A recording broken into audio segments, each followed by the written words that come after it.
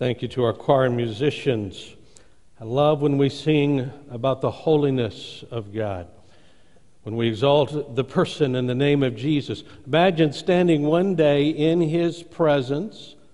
The Scripture promises us we shall behold Him, and when we see Him, we'll be like Him, and being able to sing directly into His face the name of Jesus. Great time of worship. Thank you again to our musicians.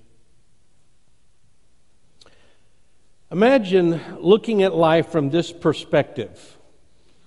Who you are, where you are, what you are is really the sum total of all the decisions that you've made into this life up to this point. All the decisions you've made in this life up to this point. You and I have made literally thousands and thousands of decisions over the course of our time on planet Earth. Every day, you make dozens and dozens more decisions. Think of all the decisions you've already made today. You had to decide what time you were going to get up. And when you woke up, you had to decide, am I going to eat breakfast? And what am I going to eat for breakfast? And at some point, you decided to come to church. I'm really glad you did that. But then you had to decide, what am I going to wear to church? What are the kids going to wear to church? If you have more than one vehicle, you had to decide, what vehicle am I going to drive to church? When you got here, you had to figure out where you're going to park and which door you're going to come in, and finally, where you're going to sit. You know, some of you are already nodding off. I get it. You're wiped out. You've made all those decisions already. Now, we understand that not all decisions are equally important. At some point, I promise at some point, you're going to get to decide where you want to go eat lunch. Now, that's not nearly as important as a decision, where am I going to go to college, if I'm going to go to college? Where am I going to live?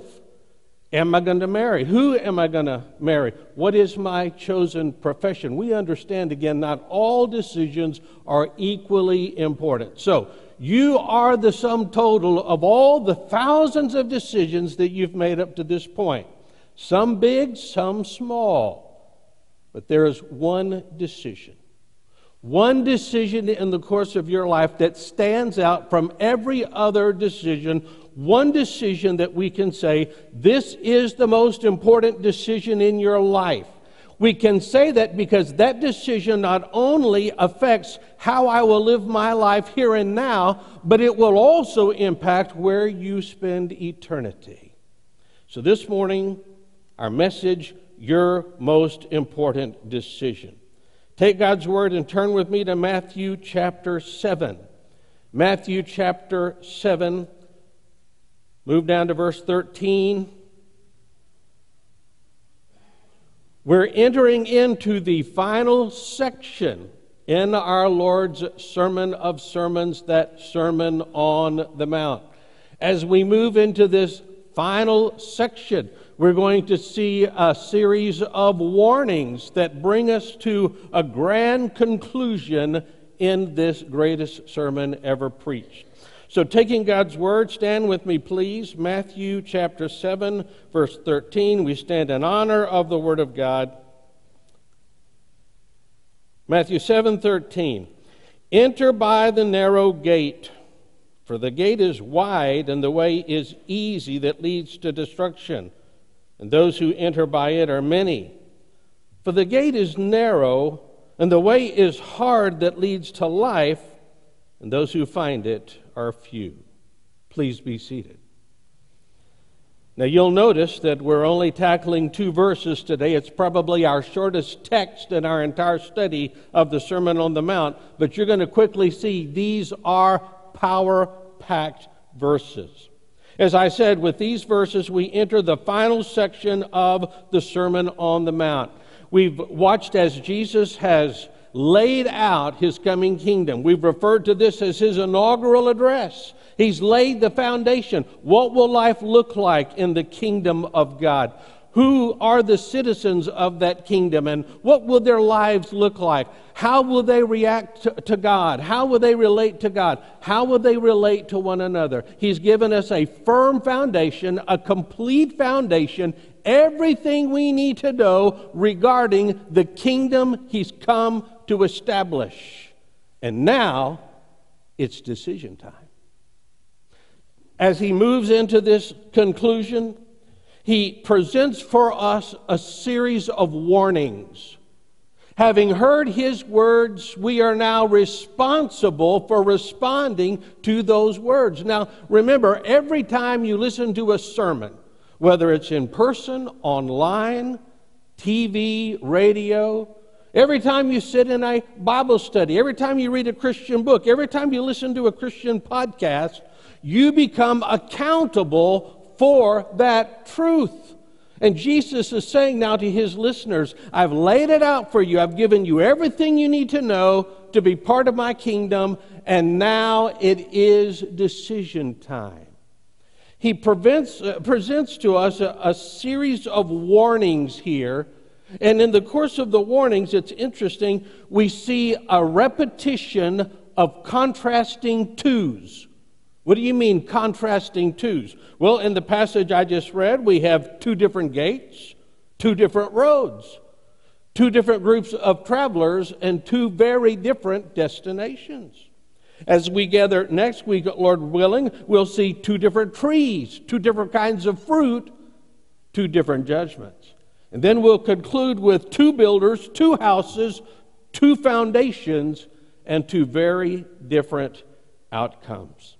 So what we have before us now in these concluding words, we have three very vivid word pictures. The Lord was a master at using words to help us see His desires and his intent in communicating so clearly and creatively in that way. And again, Jesus being the greatest preacher who ever preached, the Sermon on the Mount being the greatest sermon that was ever preached, we see that He is concluding well. He's finishing well. He understands the purpose of preaching. You need to understand the purpose of preaching. The primary purpose of preaching is not to inform. The primary purpose of preaching is to bring people to a point of decision. And He does that in crystal clarity. He does it with these three word pictures, each of which brings us to a point of decision. Now, the first word picture, a person coming to a crossroads. This isn't the first time in Scripture that we see that word picture. All the way back to Deuteronomy chapter 30, verse 19. God speaking through Moses. I call heaven and earth to witness against you today that I have set before you life and death, blessing and curse. Therefore choose life that you and your offspring may live. Moses is nearing the end of his earthly life and ministry. God has raised up a new generation of Hebrews. Their parents have died during those years in the wilderness. And now a new generation He's raised up, preparing to enter the promised land. And Moses stands before them and he says, now God has laid before us one of two ways: life, a path of life, or a path that ends in death. So just as Moses, the lawgiver, brought that picture to the people, now Jesus, the grace giver, brings His people, His followers, to that same conclusion. Let me embellish a little bit. I don't think I'm deviating from the text. I don't think I'm adding to what Jesus said. I think I'm fleshing it out to help us better understand, putting ourselves in the original hearer's position. Let me just embellish a little bit. We have the picture now of a man standing at a crossroads. Two gates. One gate is wide. It's spacious. It's easy to get through. You can walk through that gate with your arms full of stuff. You can walk through that gate with other people. You can take someone by the hand. You can walk through that gate easily. It's easily accessible. It's wide. Then there's the other gate.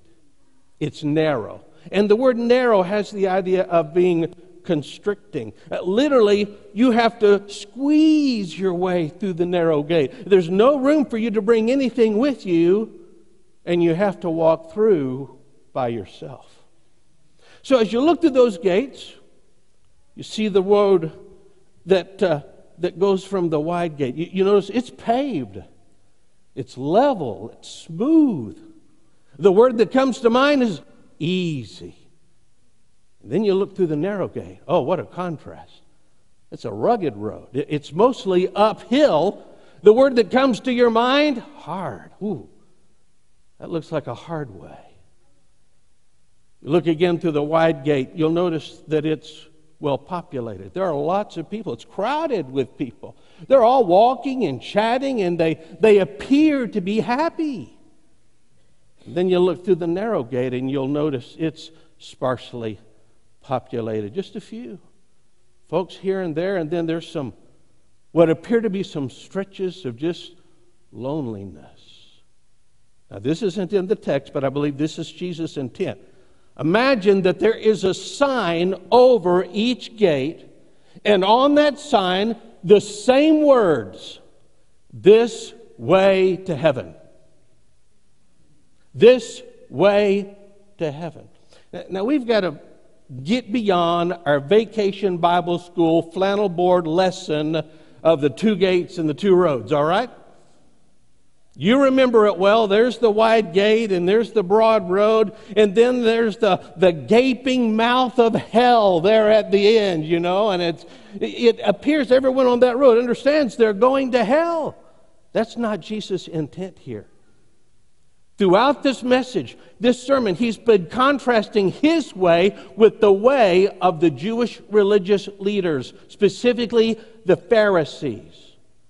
There is a wide and appealing and easy road populated with many people. That is the road of self-righteousness. That is the road of the religious hypocrites. That is the road that's performance-based. I'm earning my way to heaven.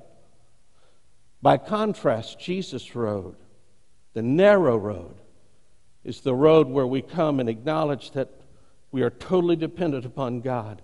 We put our faith and trust in the person of Jesus, believing his death on the cross pays the price for our sin. And only by his God-given righteousness can we enter into God's favor. Let's move forward, comparing the two roads. You're going to see that basically there are 4 points of comparison on the two roads. So here's number one. One has a narrow gate, the other a wide gate. One has a narrow gate, the other a wide gate. Jesus begins this illustration, verse 13, with the command, "Enter by the narrow gate." If you could read that in the original Greek, the grammar clearly communicates it's a command. It's not an invitation. It's not an encouragement. It is a command. Enter by the narrow gate. Notice the emphasis. The narrow gate. Significance of the narrow gate. Number one, you must enter this gate. If you want access to the true road, if you want access to a relationship with God, if you want access to eternal life here and forever, you have to go through the narrow gate. And what does the narrow gate represent? It represents the person of Jesus. John 10. Now in John 10 we have an extended allegory. Jesus the shepherd, and he's caring for the sheep, and he fleshes all of that out. But in John 10:7 and then verse 9 we read, Jesus again said to them, "Truly, truly, I say to you, I am the door of the sheep. I'm the door. If anyone enters by me, he will be saved and go in and out and find pasture." Now, the shepherds out in the field need a place to protect their sheep at night. So they build a fold. We would call it a corral. They build it out of rocks, and it's probably about waist high. And again, it's to protect the sheep within and to keep the predators outside. And there's only one gate. And a shepherd's on guard. If a shepherd's by himself, we're told at times that shepherd would even lie down and sleep at that open spot so he would be awakened if anything tried to go over him, either to get in or to get out. So Jesus presents himself in this sense. I am the door. I am the narrow gate. I am the only way that you can access eternal life, the life that God the Father desires to give. John 14 opens up with a shocking announcement. Jesus says, I'm going away.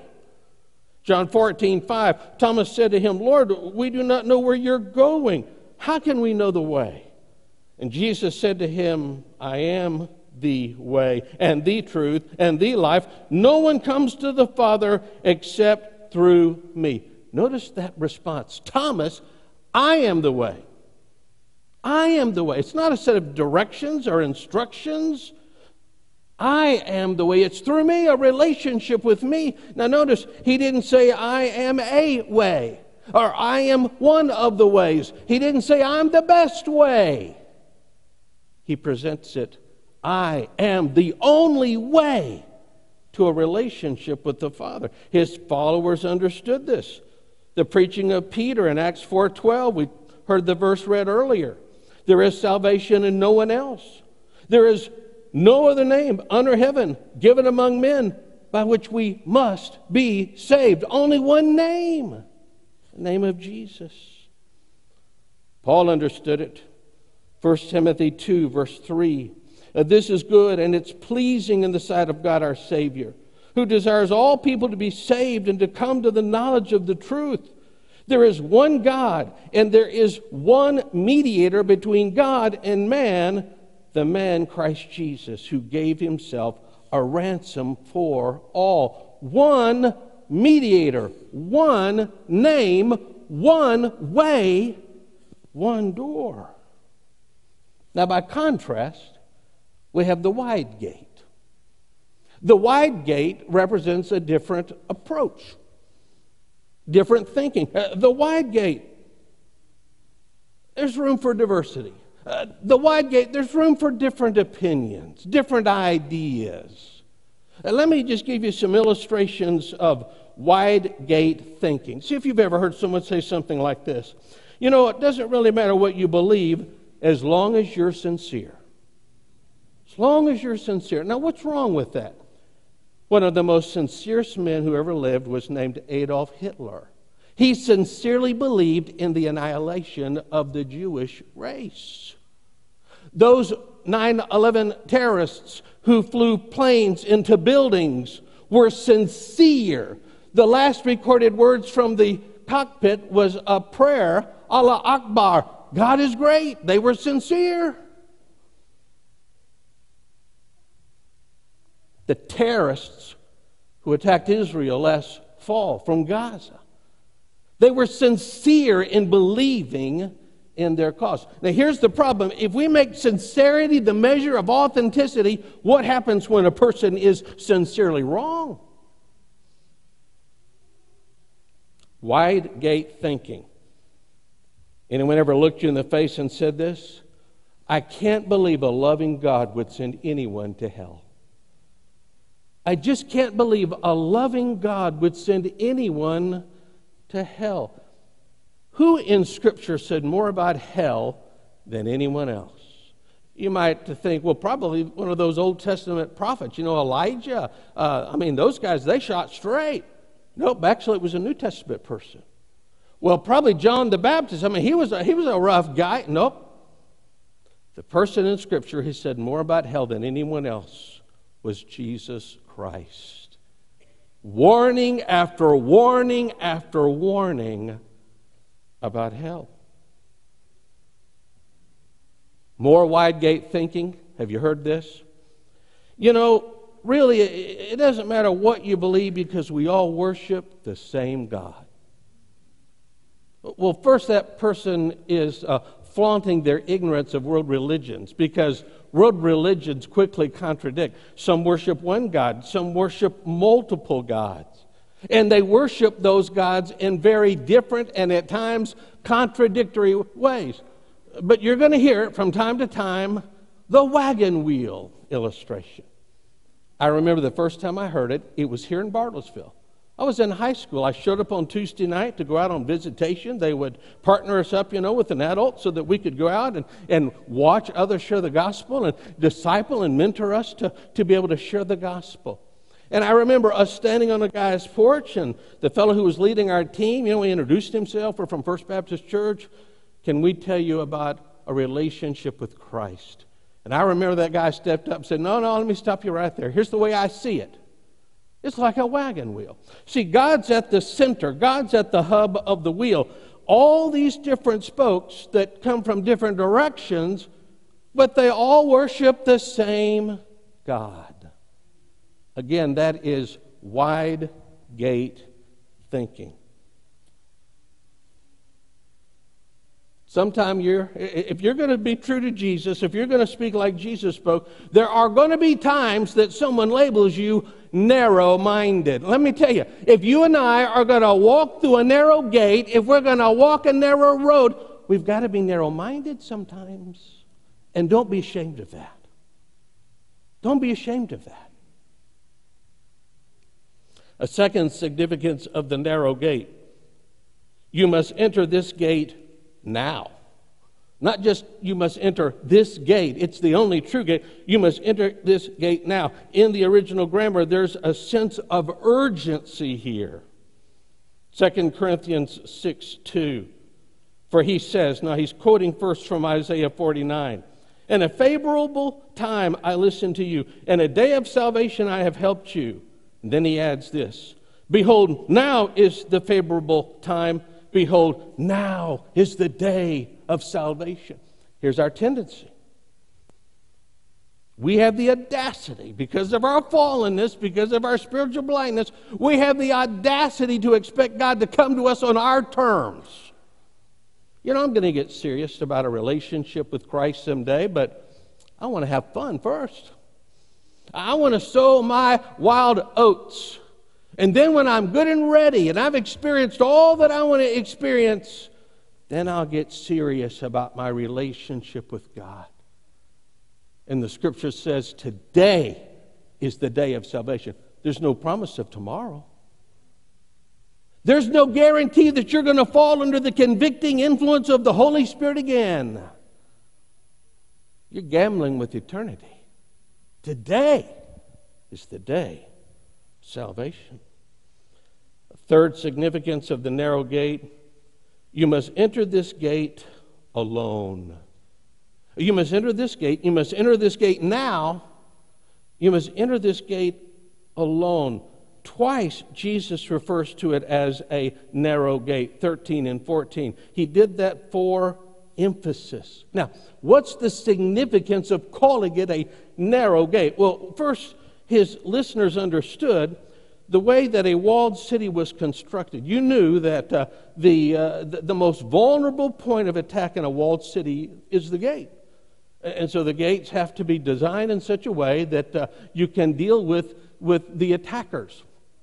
So here's a picture of an ancient city and the narrow gate of that ancient city. You can see how it's long and thin, narrow. And the idea being that it becomes a choke point. If you can limit your attackers to just 2 or 3 abreast, you can deal with that.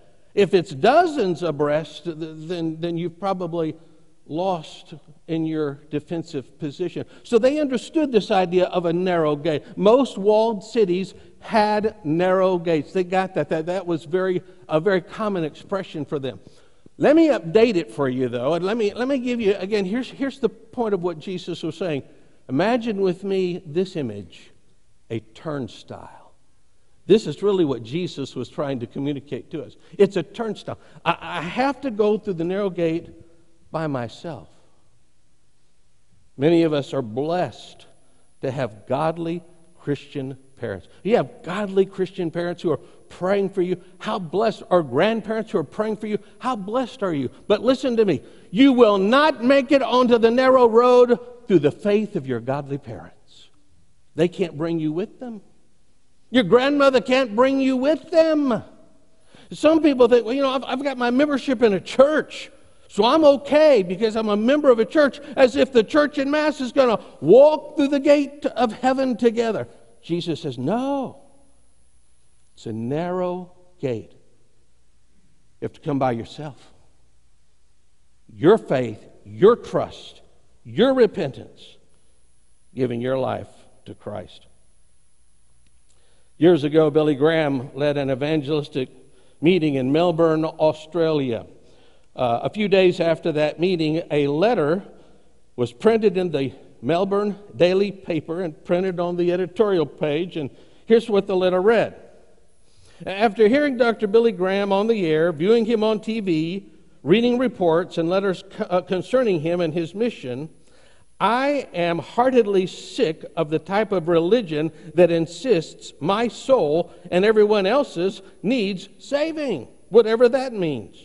I have never felt that I was lost, nor do I feel that I daily wallow in the mire of sin, although his preaching insists that I do.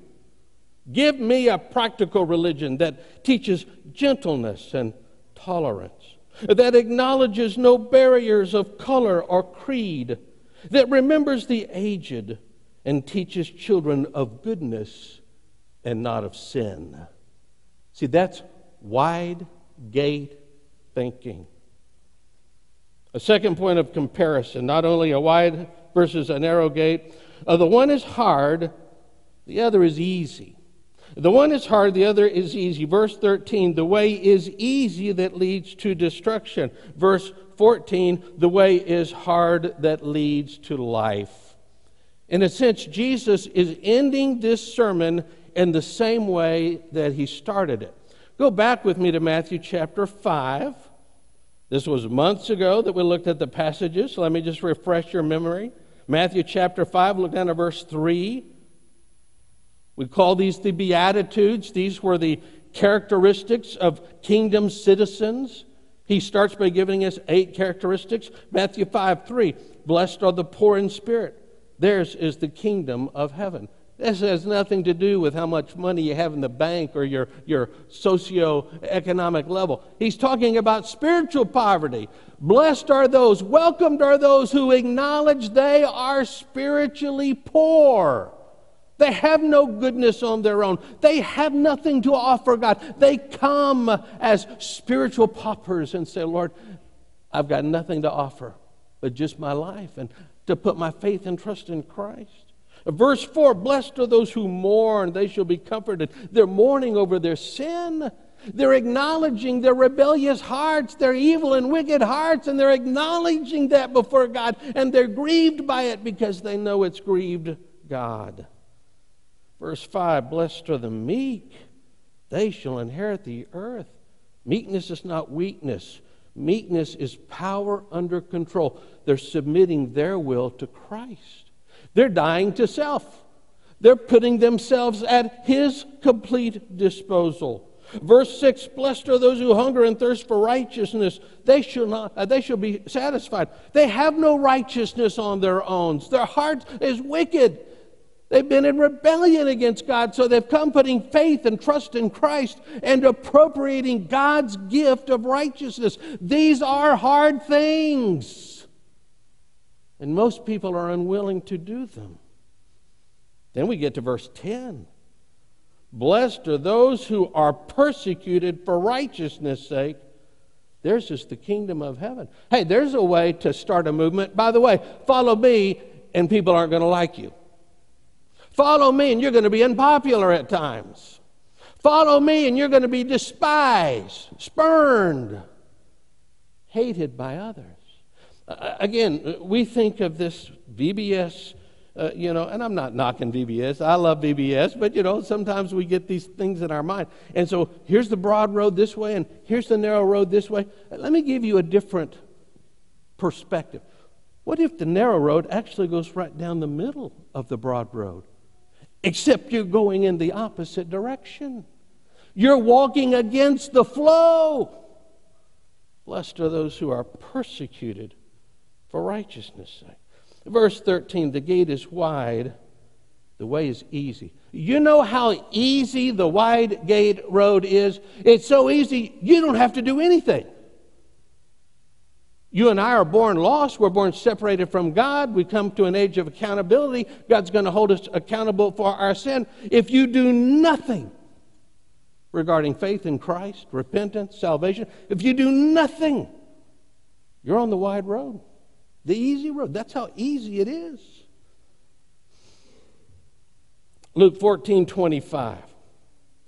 Now great crowds accompanied him, and he turned and he said to them, if anyone comes to me and does not hate his own father and mother and wife and children and brothers and sisters, yes, and even his own life, he cannot be my disciple. Whoever does not bear his own cross and come after me cannot be my disciple. So therefore, any of you who does not renounce all that he has cannot become my disciple. Now, he starts this passage with, great crowds were following him. Jesus is at the peak of his popularity. Throngs of people are following him. And then he turns and he issues this very, very challenging invitation. By the way, you need to have such love for me that your love for anyone else looks like hatred. And you have to be willing to even hate your own life because you love me so much more than you love yourself. And by the way, you've got to be willing to renounce everything you've got. Can you see his disciples thinking, Lord, what are you doing? Are you trying to run people off? No. They need to understand. They need to count the cost. Why? It's a hard road. It's a hard road at times. Back in the 1990s, I had the privilege of traveling to Moscow, Russia, and preaching at the dedication of a church that our church in Texas helped build there in Moscow. I still count it one of the great privileges of my life. And so I landed a day early, and the pastor of the church said, I'm going to show you Moscow, and he showed me lots of things. And then he said, you being a preacher, you'll enjoy this. And he took me to the largest Baptist church in Moscow. Now, at this point, the wall had fallen. They were no longer under communism. But under communism, the communists allowed one Baptist church to stay open in Moscow, and it was this church. And this church was famous because in 1982, they allowed Billy Graham. Again, communists were still in control. It was technically an atheist country. But they allowed Billy Graham to come and preach the gospel there. And as I stood on the platform behind that pulpit, they said, this is where Billy Graham stood. And I just looked out, and it was a large, more of a square building with a balcony.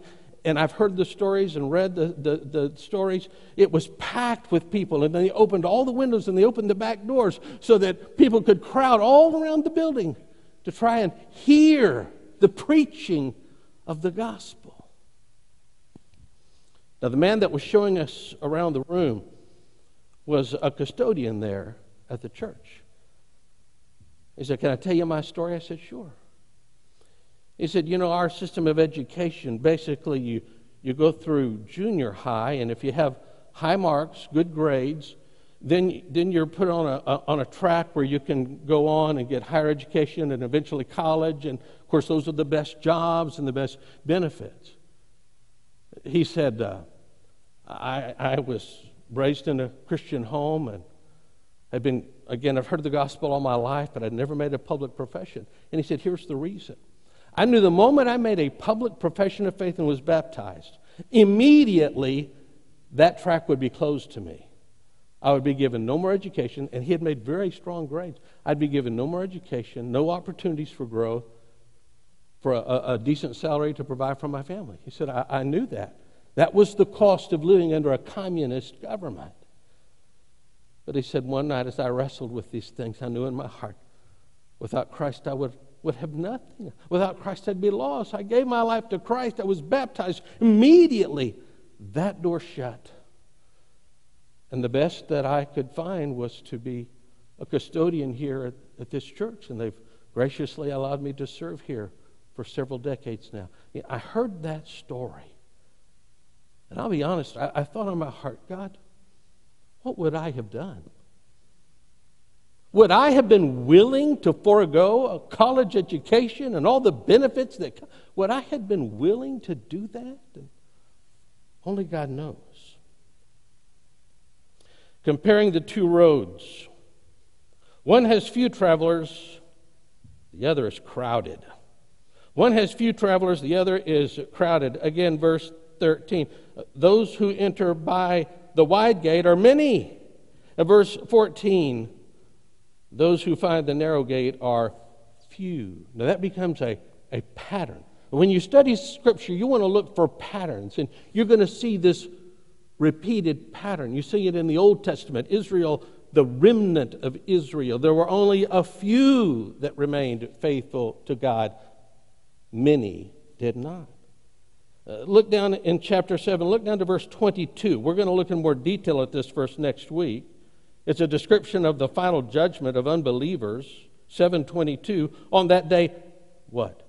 Many will say to me, Lord, Lord, did we not prophesy in your name, cast out demons in your name, do mighty works in your name? I will declare to them, I never knew you. Depart from me, you workers of lawlessness. We're going to see these people are rejected because they believed they could earn God's favor by their good works. But notice again, many will say to me. Matthew 22:14, Jesus said, many are called, but few are chosen. Luke 13:23. Someone said to him, Lord, will those who are saved be few? And he said to them, strive to enter through the narrow door. For many, I tell you, will seek to enter and will not be able. Now, this is a sister passage to what we're reading and studying in Matthew 7. We've seen these before. Jesus, itinerant preacher, traveling and preaching and saying similar things in different places. But here he gives an exhortation. Strive to enter through the narrow door. That word strive, in the original language, agonizomai, it's the word that we translate agonize. Agonize to enter through the narrow door. In 1 Corinthians 9:25, Paul uses that word to describe a runner who is training himself or herself so they can beat other runners in the races. They agonize, they sacrifice, they give things up. He uses the word also in 1 Timothy 6:12. He says, I have fought the good fight. I have kept the faith. Henceforth there's laid up for me a crown of righteousness. I have agonized the good fight. In other words, in both passages, they overcame an adversary. They overcame an adversary. What's the adversary? It's you. It's me. Few are unwilling. Most are unwilling to acknowledge their spiritual poverty, to choose the road of sacrifice and repentance. Few only are willing to do that. You say, Greg, that verse 24, many, I tell you, will seek to enter, will not be able. Why? Because they're seeking to enter based on their good works, or they've waited too long and the door is shut. The final point of comparison. One road leads to life, the other to destruction. Again, verse 13, the gate is wide, the way is easy that leads to destruction. Verse 14, the gate is narrow, the way is hard that leads to life.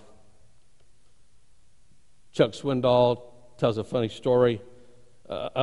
Thomas Huxley was a well-known agnostic in his day. This was back in the 1800s. Huxley was invited to Dublin to bring a lecture, and he went a little long, and he realized he was going to miss his train to get back to the boat, to get back home. And so he flagged down one of the horse-drawn taxis, and he said, driver, I'm in a hurry. I want you to drive as fast as you can. Yes, sir. And they take off at this lightning pace. He closes his eyes there, and he's just kind of resting. And then he opens his eyes and he looks out. He knows they're going the wrong direction. And he realized, I didn't tell him where to go.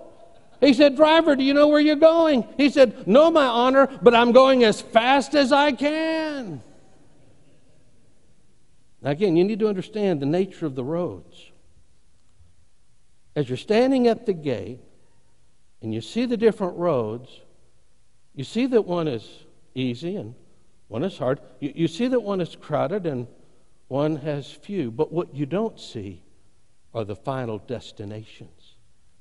See, that's why the wide gate says this way to heaven, and that's why people think they're doing the right thing.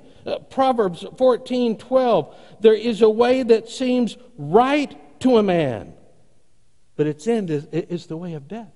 It seems right. I mean, there's so many others. And the idea that if I live a good life and if I do my best, and God would never send, a loving God would never send someone to hell. It seems right. Feels good. But the end, death. Jesus uses an interesting word here. It's translated destruction. The end is destruction. It's used again in Matthew 26:8.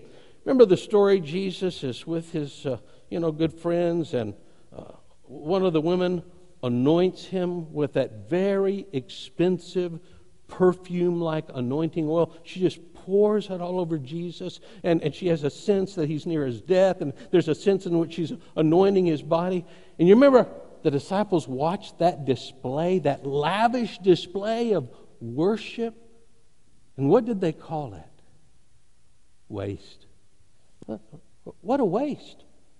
Judas was leading the pack. He was the treasurer.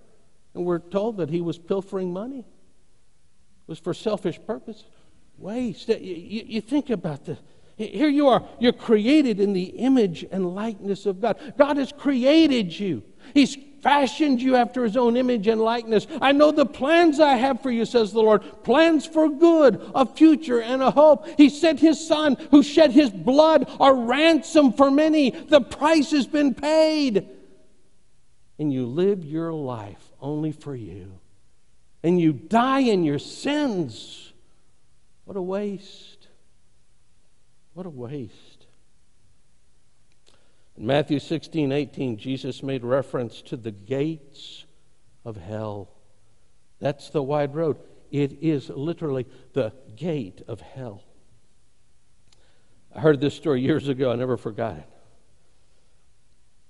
A man was driving down a 2-lane highway late at night, dark, no lights around, street lights, anything. Just dark, and driving alone. There at the very edge of his headlights, he made a figure. It seemed to be a man standing in the middle of the road, just frantically waving his hands, And he got closer and he could see it was a man. He couldn't see a car, couldn't see anything else. Just this man standing in the middle of the road, just frantically waving his hands. He was yelling something, but he couldn't understand. His first impulse was just to drive on by. What's this guy doing out here in the middle of the night on this road, this isolated road? Am I in danger? Is he going to try to hurt me? He said, but I decided, maybe I better see what's going on. So he slowed down and just kind of cracked his window just a little bit. And the man said, thank God you stopped. Thank God you stopped. He said, I was following another car just a few minutes ago. And I watched as we approached a bridge. And as that car drove onto the bridge, it collapsed. And the car and the bridge went into the water. And immediately I slammed on my brakes, and I just barely stopped in time, or I would have been in the water and dead as well. He said, thank God you stopped, because already 3 of the cars have gone by and they wouldn't stop. And they all fell to their deaths. Now hear me. Whether you're here in person, whether you're watching this online, I sound like a wild man. I get it. I'm that crazy guy up here waving his arms saying, turn around, turn around. And all the world says, no, we're going to do other things. We're going to find other distractions. We don't need that. We don't need that narrow-minded preaching. We're more sophisticated than that. You know what I'm saying. You feel like a crazy person sometimes. You love them. You try to share with them. You try to demonstrate Christ's love. We don't come in to condemn it. Jesus said they're already condemned. I've come to give life. Lovingly and kindly, but firmly. We have to say, there is only one name under heaven. There's only one way. And that's the person of Jesus.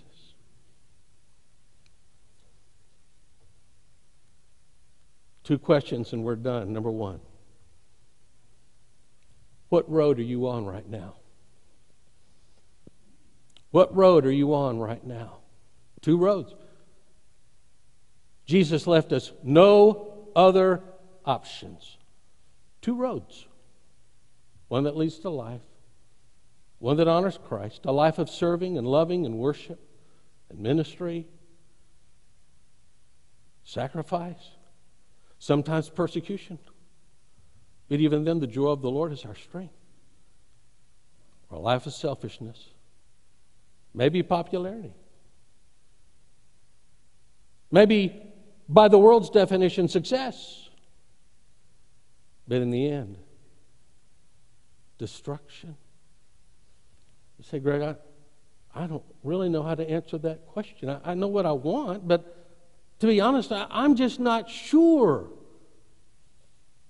Still in chapter 7, look up to verse 7 with me. We talked about this verse last week. Matthew 7:7. Ask, and it'll be given to you. Seek, and you will find. Knock, and the door will be open to you. That's Jesus' invitation to you right now. Ask for my forgiveness. Seek my will. Knock on the door, and it will be open to you. Last question. Who do you know and care about that's on the wrong road? Who do you know and care about that's on the wrong road? Spouse, parent, sibling, child, prodigal grandchild. Someone challenged me with a question. I think it was sometime last year. Just really shook me. The question, if God answered all the prayers you prayed last week, how many people would have been saved as a result of that? That was shocking to me because I had to acknowledge not very many. I'm not being intentional to pray for that unbeliever, that God would soften their heart, that they would fall to conviction, that God would grant them repentance. Who do you know that's on the wrong road? What are you doing about it? Would you bow with me just a moment?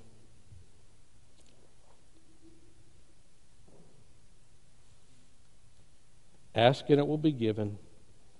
Seek and you will find. Knock and the door will be open. Someone needs to do that right now. Just open your heart up to God.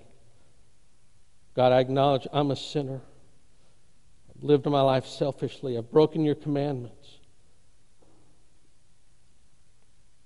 Lord Jesus, I believe that you died on the cross for me. I believe that God loves me, has a plan for me, but I must put my faith and trust in you. You will bring me to the Father. Just cry out to God right now, right where you're sitting. Lord, I'm asking, I'm seeking, I'm knocking.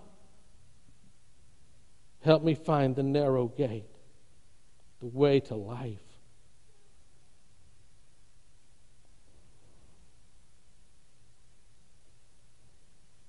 Father, we are amazed that even a few would have the opportunity because we're undeserving. We're sinners. We're rebels. We're enemies of God. We know that, Lord. Our hearts are wicked and deceitful beyond our ability to understand, but you have loved us, sent your Son for us. So honored to be your children, Father. We love you. We pray in Jesus' name. Amen. Stand with me, please.